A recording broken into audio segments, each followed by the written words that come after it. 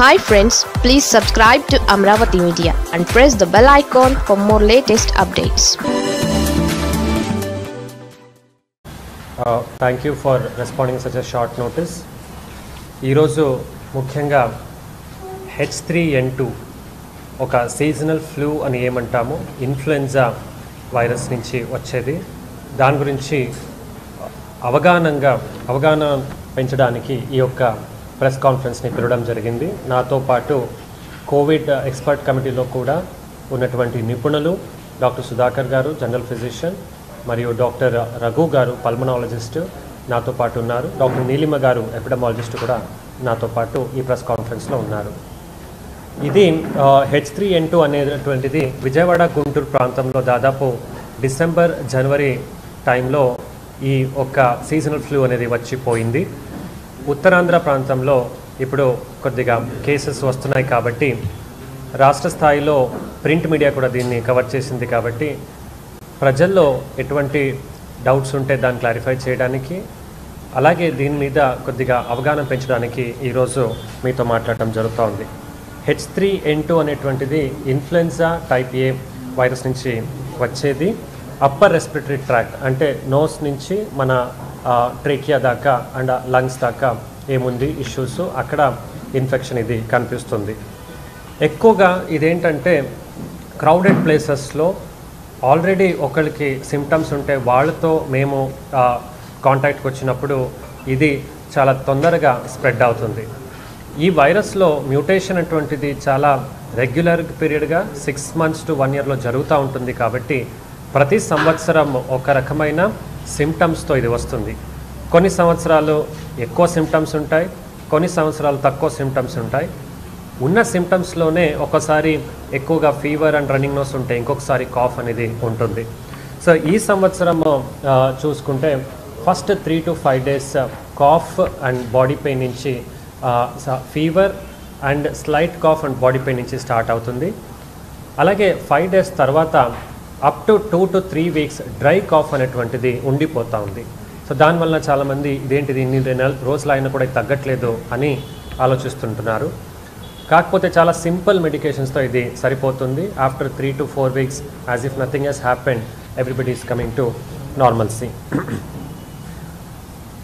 కాకపోతే ఎవరైనా immuno compromise status అంటే వాళ్ళ ఇమ్యూనిటీ తక్కువ ఉండటం, సివియర్ అన్కంట్రోల్ డయాబెటీస్ ఉండొచ్చు, కిడ్నీ డిసీజ్ ఉండొచ్చు, చాలా చిన్న పిల్లలు మరియు చాలా ఎక్కువ వయసు మోర్ దెన్ 65 years ఉన్నటువంటి వాళ్ళు, ఆల్కహాలిక్ అడిక్ట్స్, ఇలాంటి వాళ్ళు అయితే వాళ్ళు ఇది కొద్దిగా ఆపర్చునిస్టిక్గా కొద్దిగా పెరిగి లంగ్ ఇన్ఫెక్షన్స్, నిమోనియా లాంటిది కూడా మేము చూస్తున్నాం. దీన్ని కనిపెట్టడం చాలా ఈజీ. సిమ్టమ్సే చాలా టెల్ సిమ్టమ్స్ అంటామంటే ఆ సిమ్టమ్సే చాలా క్లియర్గా తెలిసిపోతుంది. This is because of this particular virus అనేటువంటిది. అవ్వకపోయినా ఆర్టీపీసీఆర్స్ కూడా ఉన్నాయి మాకు చేయడానికి.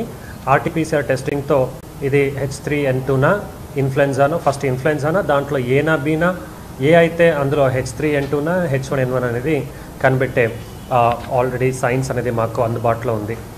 ఇది మనకు తిరుపతిలో ఉన్నటువంటి స్విమ్స్లో it is a regional lab. అందులో అంటే రెగ్యులర్గా ఇది సర్వేలెన్స్ చేస్తూ ఉంటాం, ఏ వైరస్ వస్తుంది దాని సీక్వెన్సింగ్. అట్లా చూస్తే మనం చేసిన ర్యాండమ్ శాంప్లింగ్లో జనవరిలో 12 కేసెస్ H3N2లో వచ్చాయి. సో ఫిబ్రవరిలో 9 కేసెస్ వచ్చాయి. సో ఇది మన రెగ్యులర్ యాక్టివిటీ అన్నమాట. అంటే ప్రతి జిల్లాలో డిసీజ్ సర్వేలెన్స్ ప్రోగ్రామ్ అని ఉంటుంది. వాళ్ళు severe acute respiratory illness, sorry cases అంటాము, లేదా ILI ఇన్ఫ్లుయెన్జా లైక్ ఇల్నెస్ అంటాము. ఇవి శాంపిల్స్ అక్కడ పంపిస్తాము. అది మనం సీక్వెన్స్ చేసుకొని అది ఏది వేరియంట్ అని కనిపెట్టుకొని మన డేటాబేస్లో వెళ్తుంది. ట్రీట్మెంట్ కూడా చాలా సింపుల్గా ఉంటుంది. Uncomplicated cases simple symptomatic treatment, paracetamol అట్లా ఇస్తున్నారు. కాఫ్ తగ్గకపోతే సింపుల్ కాఫ్ సిరప్స్, తర్వాత లాజెన్సెస్ ఇచ్చి వేపరైజేషన్ ఇవన్నీ చేయడం జరుగుతూ ఉంది. ప్రివెన్షన్ అనేటువంటిది చాలా ముఖ్యంగా ఈరోజు మీ అందరికీ తెలియజేయాలని అనుకుంటున్నాము. ఎవరికైనా సిమ్టమ్స్ ఉంది అంటే కాఫ్ కానీ స్నీజింగ్ కానీ మీరు క్రౌడెడ్ ప్లేసెస్లో ఎక్కువ వెళ్ళకూడదని, అలాగే మాస్క్లు వేసుకోవాలని, ఎవరి చిన్నపిల్లలకి, స్కూల్ గోయింగ్ పిల్లలకి ఇలాంటి సిమ్టమ్స్ ఉంటే స్కూల్ని అవాయిడ్ చేయటం మేలని. ఎందుకంటే కొన్ని 3 to 4 days లేకపోతే వేరే పిల్లలకి కూడా ఇది రావాల్సిన అవకాశం చాలా ఎక్కువ ఉంటుంది అనేది. ఇన్ఫ్లుయెంజా వ్యాక్సిన్ అనేటువంటిది ఆప్షనల్ వ్యాక్సిన్. ఎవరైనా 6 months to 1 year యాన్యువల్లీ వేసుకోవాలంటే ఓన్లీ అట్ రిస్క్ అనేది ఏమంటామో విత్ ఇమ్యూనో కాంప్రమైజ్డ్ వాళ్ళకి మాత్రమే గవర్నమెంట్ ఆఫ్ ఇండియా మా గైడ్లైన్స్ ఇవ్వటం జరిగింది. డోస్లో మీరు అందరూ చాలా చక్కగా న్యూట్రిషన్ అనేటువంటిది మెయింటైన్ చేసుకోవాలి. Plenty of fluids and nutritious food. Hand hygiene, ఎక్కడైనా బయట నుంచి ఇంటికి వచ్చినప్పుడు లేదా ఏదైనా మీరు యాక్టివిటీస్ చేసిన తర్వాత భోజనం కానీ స్నాక్స్ కానీ తినేటప్పుడు చేయిని శుభ్రంగా కడుక్కోవడం ఇది చేయాలని కోరుతున్నాము. అనవసరంగా దీని మీద ఎటువంటి భయం కానీ అపోహాలు కానీ తీసుకోవాల్సిన అవసరం ప్రస్తుతానికి లేదు అని నిపుణులు కూడా చెప్పడం జరిగింది.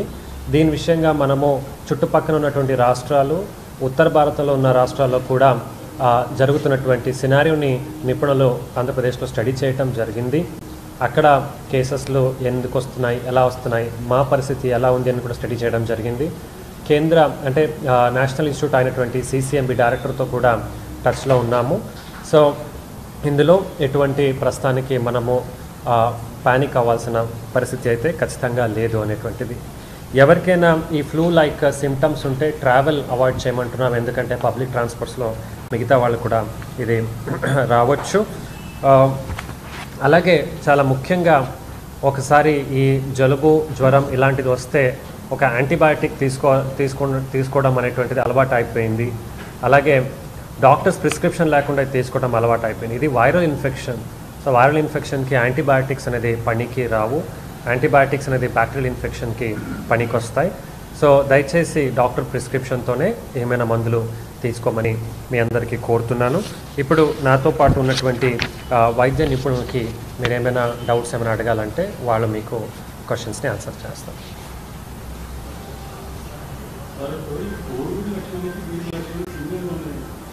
అంటే కోవిడ్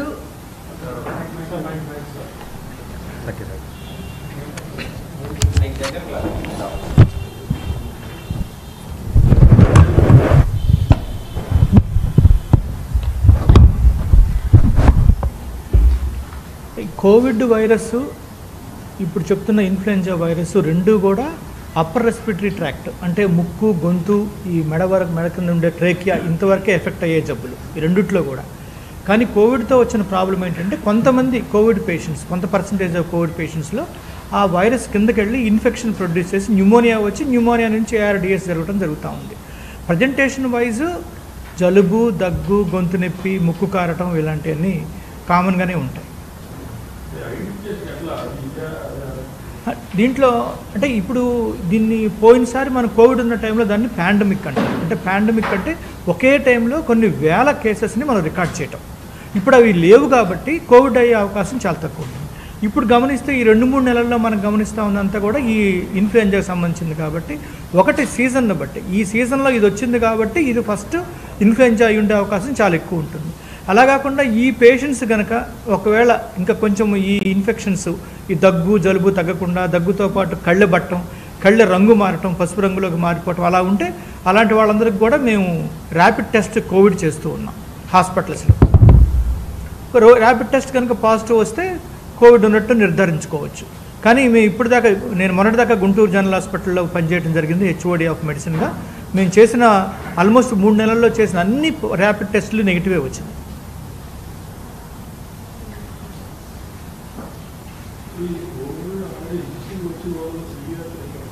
అదేనండి ఇమ్యూనో కాంప్రమైజ్డ్ అని సార్ చెప్పున్నారు. ఇమ్యూనో కాంప్రమైజ్డ్ అంటే రోగ నిరోధక శక్తి తక్కువగా ఉన్నవాళ్ళు.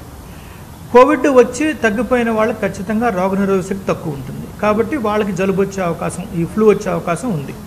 దాంట్లో ఎటువంటి అనుమానం లేదు. అలాగే షుగర్స్ కొంతమంది చాలామంది కంట్రోల్స్లో ఉండవు. అలాగే కొన్ని వేల మంది మనకి HIV పేషెంట్స్ ఉన్నారు. వాళ్ళు కానీ క్రానిక్ కిడ్నీ డిసీజ్, డయాలసిస్ మీద ఉన్న కిడ్నీ పేషెంట్స్ కానీ, చిన్నపిల్లలు, మరీ చిన్నపిల్లలు, లేకపోతే మరీ ఏజ్ది అబోవ్ 65-70 ఇయర్స్ ఉన్న వాళ్ళు వీళ్ళందరికీ కూడా రోగ నిరోధక శక్తి తక్కువ ఉంటుంది కాబట్టి వాళ్ళందరికీ ఫ్లూ వచ్చే అవకాశం ఎక్కువ ఉంటుంది. ఇప్పుడు ఈ టైంలో దగ్గు కనుక వస్తుంటే దగ్గు కానీ జలుబు కానీ కంటిన్యూషన్ ఒక 1 month వరకు తగ్గడం లేదు. అంటే ఈ H3N2 వైరస్లో ఉన్నటువంటి ఆల్రెడీ చెప్పడం జరిగింది. ఈ ఇన్ఫ్లుయెంజా A నుంచి వచ్చిన వేరియంట్స్లో ఈ వేరియంట్లో ఏంటంటే మిగతా లక్షణాలన్నీ ఒక 3 రోజులకు తగ్గిపోతూ ఉన్నాయి. ఈ పొడి దగ్గు మాత్రం 2-3 వారాల దాకా ఉంటా ఉంది. ఈ 2-3 వారాలకు ఉన్న దగ్గును కూడా మామూలు వైద్యంతోనే తగ్గిపోతుంది. అంటే దీనివల్ల ఇది పెద్దదయ్యి పోనీ న్యూమోనియాకి దిగిపోయి లేకపోతే రెస్పిరేటరీ ఫెయిల్యూర్ రావటం అలాంటివి అయితే ఏం జరగటం లేదు. అడ్మిషన్స్ వరకు ఈ ఇన్ఫ్లుయెంజాతో అడ్మిషన్స్ అంటూ ఏం చేయటం లేదండి. అన్నీ ఓపీ అవుట్ పేషెంట్ కింద ట్రీట్ చేస్తూ ఉన్నాము. ఎప్పుడైనా సరే ఇలాంటి పేషెంట్స్కి అంటే మన సస్పిషన్ ఉన్నప్పుడు ఏదో ఫర్ ఎగ్జాంపుల్ దగ్గు, జలుబు, ముక్కు కారటం, గొంతు నొప్పి కాకుండా ఆయాసంగా ఉండటం కానీ, పిల్లి కూతుల్లాగా రావటం కానీ, లేకపోతే మనిషి కొంచెం డ్రౌజీగా అవటం కానీ, ఇలాగా సిమ్టమ్స్ లాంటివి కనుక ఏమన్నా ఉంటే అప్పుడు ఇన్వెస్టిగేట్ చేసి ఎక్స్రే కానీ సిటీ స్కాన్ కానీ చేసి వాటిలో కనుక న్యూమోనియా కానీ ఉంటే అప్పుడు ఆ పేషెంట్స్ని అడ్మిట్ చేయడం జరుగుతుంది. ఫర్ ఎగ్జాంపుల్ ఒక 1000-2000 కేసెస్ తీసుకుంటే ఇన్ఫ్లుయెంజాలో మహా ఒక 0.5 లేదా ఒక కేసు న్యూమోనియాకి మారే ఛాన్స్ ఉంటుంది. అదే మనం కోవిడ్లో చూసినట్టయితే దాదాపుగా ఒక 5% ఆఫ్ ది పేషెంట్స్కి న్యూమోనియా డెవలప్ అవడం జరిగింది. ఇది ఎవ్రీ ఇయర్ సీజనలేనండి. కాకపోతే ఇప్పుడు ఏంటంటే జీన్ సీక్వెన్సింగ్ చేయటం వల్ల ఇది ఒక H3N2 అనేది కొత్త వేరియంట్. ఇప్పుడు మనకి ఈ ఇన్ఫ్లుయెంజా వ్యాక్సిన్ అవైలబిలిటీ ఉంటుంది మార్కెట్లో, కానీ ప్రతి సంవత్సరం ఈ వ్యాక్సిన్లో ఉండేటటువంటి ప్రోడక్ట్ మారిపోతూ ఉంటుంది. ఎందుకంటే ఈ సంవత్సరం వచ్చిన ఇన్ఫ్లుయెంజా వేరియంట్స్ వచ్చే సంవత్సరానికి మారిపోతాయి. సో మళ్ళీ దానికోసం సపరేట్గా మళ్ళీ వ్యాక్సిన్ తయారు చేయడం జరుగుతుంది. ఎవ్రీ ఇయర్ ఇన్ఫ్లుయెంజా మనకు వస్తుంది. జలుబు, దగ్గు, చలికాలం, వర్షాకాలం వచ్చిందంటే జలుబు, దగ్గు ఉంటుంది.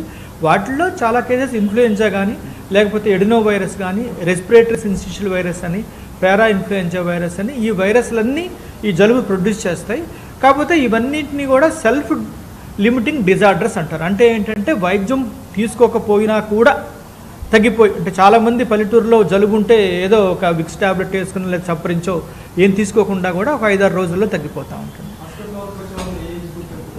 ఇది ఇప్పుడు నేను మీకు చెప్పాను కదా, రోగ నిరోధక శక్తి తక్కువ ఉన్న వాళ్ళకి వాళ్ళు ఈ జలుబు నుంచి ఈ కిందకి దిగి న్యూమోనియా వచ్చే ఛాన్స్ ఉంటుంది. అందుకని ఓల్డ్ ఏజ్ పేషెంట్స్, మేము 70-75 ఇయర్స్ పేషెంట్స్కి న్యూమోనియా ఎక్కువ మందిని చూస్తూ ఉన్నాం. అక్యూట్ మెడికల్ కేర్ యూనిట్లో అలాంటి పేషెంట్స్ ఎక్కువ మంది ఉంటారు. అదే కోవిడ్ టైంలో అయితే 30-40 ఏళ్ళకి కూడా ఈ న్యూమోనియా వచ్చి అక్యూట్ కేర్ యూనిట్లో ఉండేవాళ్ళు. అది తేడా అన్నమాట.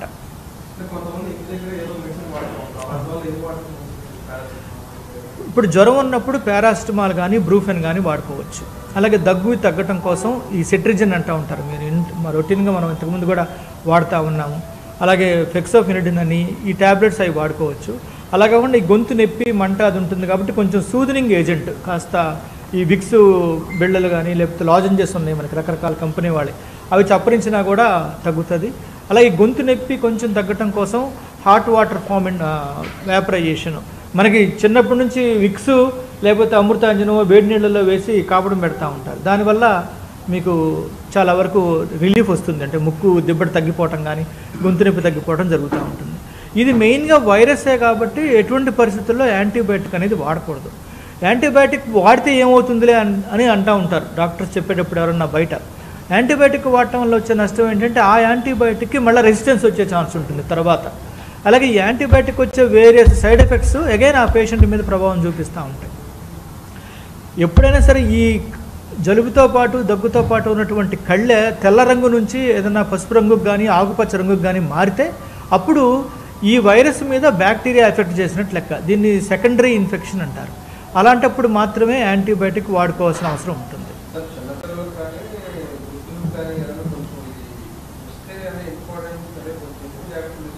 అవును, ఇప్పుడు ఒక 2 సంవత్సరాల కంటే తక్కువ వయసున్న పిల్లల్ని తీసుకున్నాం అనుకోండి, వాళ్ళల్లో ఈ రెసిస్టెన్స్ పవర్, ఈ రోగ నిరోధక శక్తి పూర్తిగా డెవలప్ అవుతుంది కాబట్టి వాళ్ళకి ఇలాంటి వైరస్ వస్తే ఈ జలుబు నుంచి వైరస్ ఒక్కోసారి కిందకి వెళ్ళిపోయి న్యూమోనియా కూడా వచ్చే ఛాన్స్ ఉంటుంది.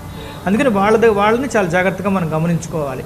కాన్షియస్గా ఉంటున్నారా, పాలు తాగుతున్నారా లేదా, ఆడుకుంటున్నారా లేదా, ఈ 3 చాలా ఇంపార్టెంట్. వాళ్ళు చక్కగా ఆడుకుంటా ఉండి, జలుబున్నా కూడా ఆడుకుంటా ఉండి, జలుబున్నా ఫుడ్ తీసుకుంటా, జ్వరం ఉన్నా కూడా ఆడుకుంటా ఉంటే అప్పుడు ప్రాబ్లం లేదు. అలా కాకుండా వాళ్ళు ఏదైనా ఆడుకోకుండా అలా కూర్చుని ఉండటం కానీ, డ్రౌజీగా ఉండటం, మగతగా ఉండటం, అలా ఉన్నప్పుడు మాత్రం ఖచ్చితంగా హాస్పిటలైజేషన్ చేయాల్సిన అవసరం ఉంటుంది.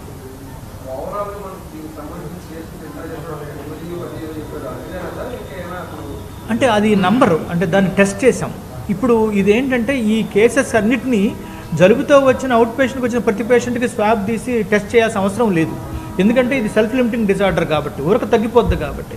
కానీ అనుమానంగా ఉన్న ఇప్పుడు ఇందాక మీరు అడిగారు కదా, ఈ ఏఎంసీ వార్డ్స్లో ఉన్న పేషెంట్స్ 75 ఏళ్ళు అలాగా వచ్చిన పేషెంట్స్కి వాళ్ళకి స్వాబులు తీస్తామన్నమాట లోపల నుంచి, సేమ్ కోవిడ్కి ఎలా తీస్తామో అలాగే స్వాబ్ తీసి పంపిస్తాం. అలా తీసిన వాటిల్లో ఈ పాజిటివ్ వచ్చినాయి.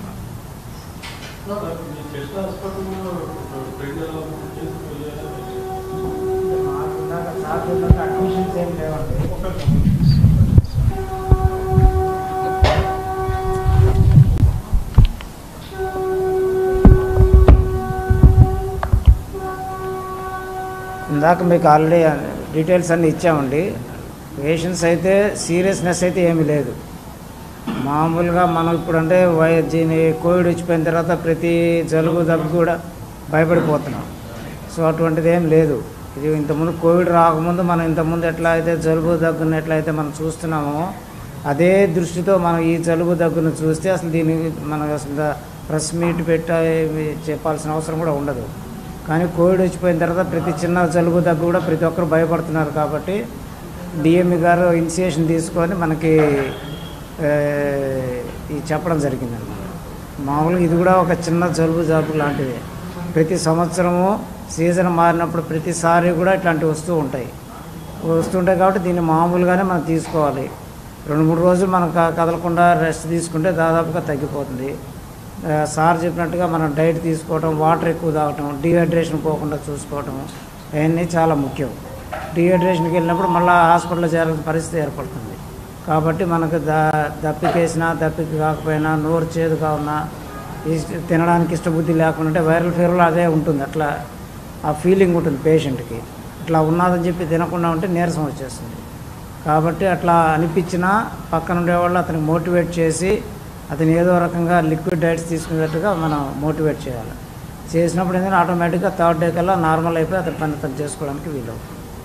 ఇదైతే ఈ వైరస్ వల్ల హాస్పిటల్కు చేరే పరిస్థితి అయితే ఇంతవరకు ఏం జరగలేదు.